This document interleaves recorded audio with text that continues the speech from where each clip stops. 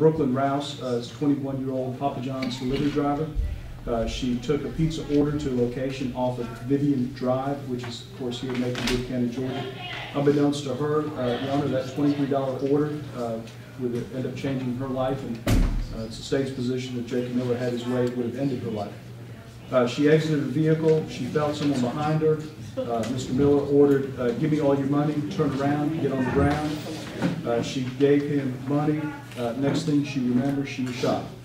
Once in the head and once in the upper body, clavicle area. After he shoots his victim, he stood over her. He did not have a mask on. She saw his face, and after shooting her and basically, frankly, leaving her to die, Mr. Miller fled. At that point, Brooklyn Rouse crawled to her car. When EMS responded, she repeatedly indicated that she did not want to die. She suffered swelling of her brain, Your Honor. She is still in rehabilitation. She's undergone extensive, prolonged rehabilitation, as the court may imagine.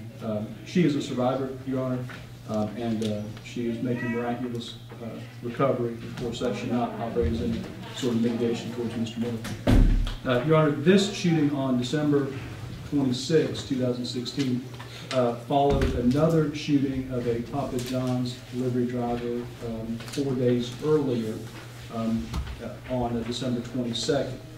Your Honor, once he was arrested, he gave a statement to law enforcement. In the statement, he admitted to possessing Glocks with silencers, assault rifles, and other firearms, and all that while being on first offender probation. Your Honor, I would submit to the court he's a flight risk. He changed his appearance, his facial tattoos, and he admitted to doing the same. He destroyed evidence. He said that he got rid of the phone that he had at the time of the shooting because he was concerned that law enforcement was tapping the phone, and he fled. He ended up going out of state. He was ultimately arrested in the Atlanta area.